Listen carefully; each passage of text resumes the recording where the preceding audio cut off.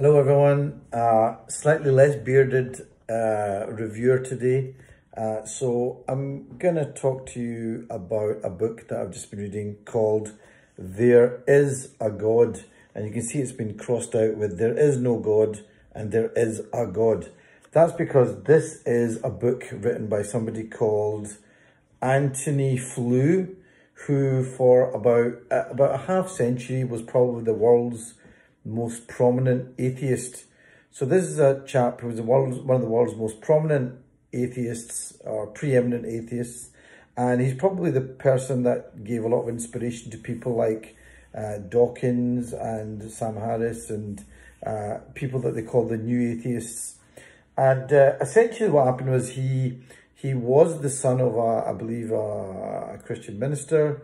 Eventually he got very interested in philosophy, became a professor of philosophy. In fact, he's worked in professor of philosophy at the University of Kiel, had positions at Oxford, University of Aberdeen, University of Reading, and he lives apparently in Reading, England. So he became an atheist, was convinced of the philosophical basis of atheism, and in fact he wrote an essay called Theology and Falsification, and this was an essay in 1950 which was apparently the most widely reprinted philosophical publication of the last half century. So he was essentially the kind of linchpin of the kind of ideas of atheism. Basically, he has recently changed his mind and now believes that there's a God. So he's gone from atheism to theism. He now believes that there is a God. He believes that there's an omnipresent, omniscient, is that a word? Omnipresent, omnipotent, all-knowing God, and that's the conclusion that he's got to. So about the actual book itself, it's not that big a book, and the first half, to be honest with you, is really about his journey, his kind of academic journey, and you know how he became professor and where he studied and what he did, and and then the last half of the book is really about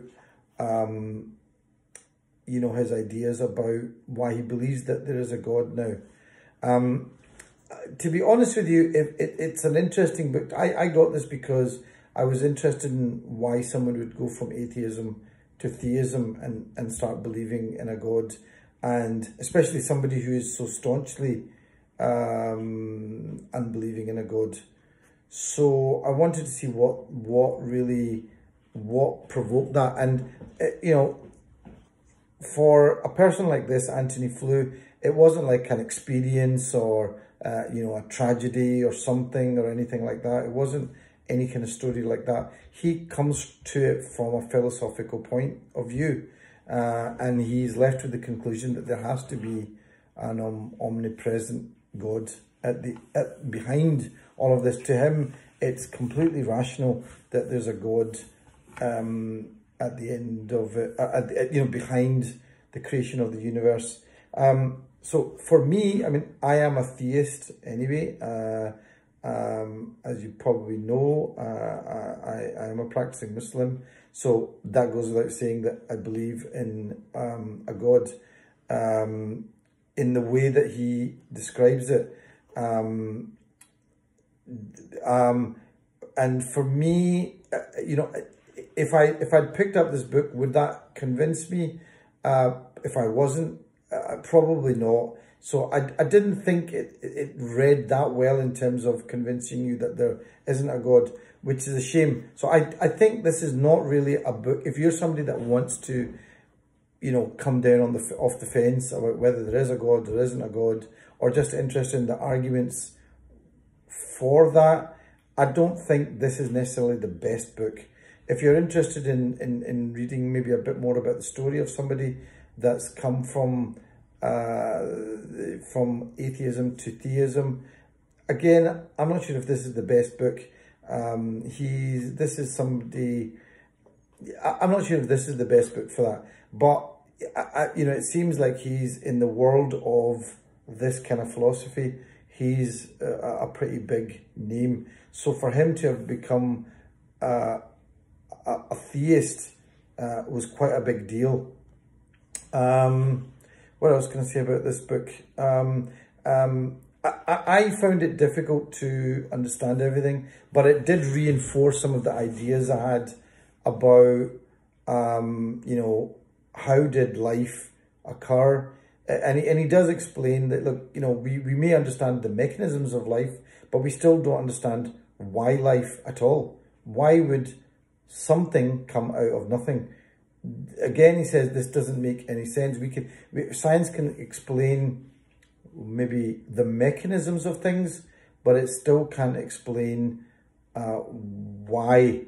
And that's the big thing. It seems to come out of this. Why life at all? There's no reason for something to come out of nothing. And he gives a good example of, you know, this, the kind of like a marble chair. You could look at a marble chair and you could take it, you know, and you know, but to say that even after billions of years, would it develop consciousness? Would it develop awareness?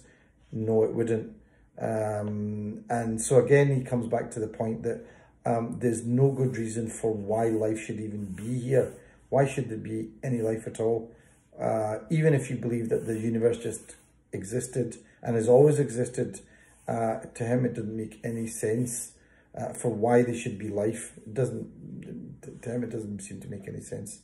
Anyway, you know, there are other things that he does go into which you start to think about the idea that if there is an omnipresent creator, then obviously he is out with not only space, but also time.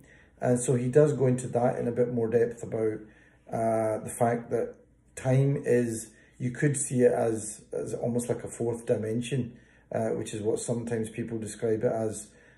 So things are present in place, you know, is it what, length, width, height, and also time. So they're there in four dimensions, and that God would be out with all of those. So it would make for certain things which you have to wrap your head around. For example, God can't forget anything because there was no past to forget, and he must be doing everything right now because there is no future or past if you're outside of time. And if everything happens, it all happens at once. Which is, funnily enough, a very interesting Islamic concept, the idea of God says be and it is, kun fayakun. Anyway, he has a discussion with a Christian theologian at the end, and so it does come from at the end he does talk about some of the Christian ideas and concepts of God from Christianity. I don't think Antony Flew has looked at the other religions of the world. I think the only one that he seems to be familiar with is Christianity, and that's sort of, there's a discussion at the end with a Christian theologian called N.T. Wright. So he talks about that. The other interesting thing that I think came out of this book was people often talk about Stephen Hawking and Albert Einstein as being complete atheists. Actually, with this, he says that they weren't atheists. They never said that they were complete atheists, and that they, in fact, did come out with this idea of a kind of super rational, super, you know, kind of being at the end of it, some kind of mind, some kind of super mind that controlled all of this. So again, that was kind of news, because people often talk about Einstein being an atheist or Stephen Hawking being an atheist, and although they maybe don't come down in terms of an organized religion, but he says that they did. There was nothing to say that they wouldn't believe in the idea of a kind of rational creator. Anyway, that's this book. There Is a God, with a no crossed out, by Antony Flew, written with obviously a ghostwriter, Roy Abraham Vargas. But it's about Antony Flew, who became a theist and started believing in God after 50 years of being one of the foremost atheists in the world. I hope you enjoy that. Might be an interesting one to look at. But I do have other books talking about the existence of God, and I'm probably going to read them to try and get my head around the concept in terms of the arguments. Okay, hope you enjoy that. Thank you, and see you all next review. Bye.